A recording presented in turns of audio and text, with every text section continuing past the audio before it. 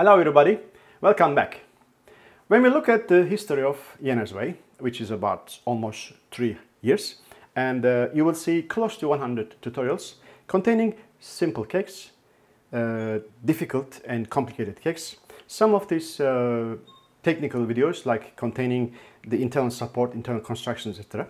And also, not to forget, just only centerpieces using chocolate or sugar without involving any cake.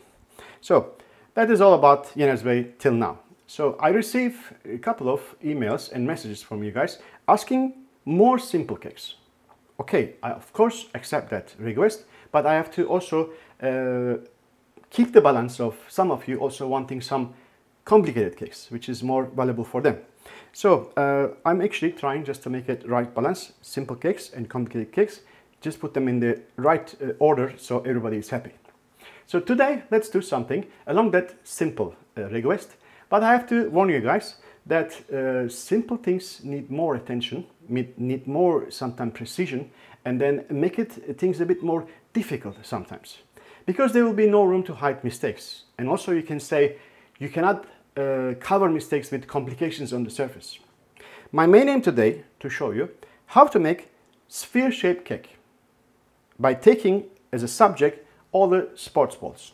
So I'm going to make one cake, which is a soccer ball. You can also say football, completely ready. And also I'm going to show you how to create different textures on that particular sphere-shaped cake. And so you can have the experience of how to make this sphere-shaped cake, also how to create different textures in one single tutorial. So I received many of these orders in the past. And then we did sometimes more complicated ones, but often we just go for a little bit shortcut. We just do like half a round. I'm sure you also do the same thing. And then just finish it off with some couple of different things on it, and then the cake is finished. So I'm not going to make the tutorial that simple. I'm going to make it a little bit more elaborate for you. All right. So my main aim today is to show you how to make sphere-shaped cake, but doesn't roll out of the cake board. It's standing on single spot, just like in real life, and also doesn't collapse on its own weight.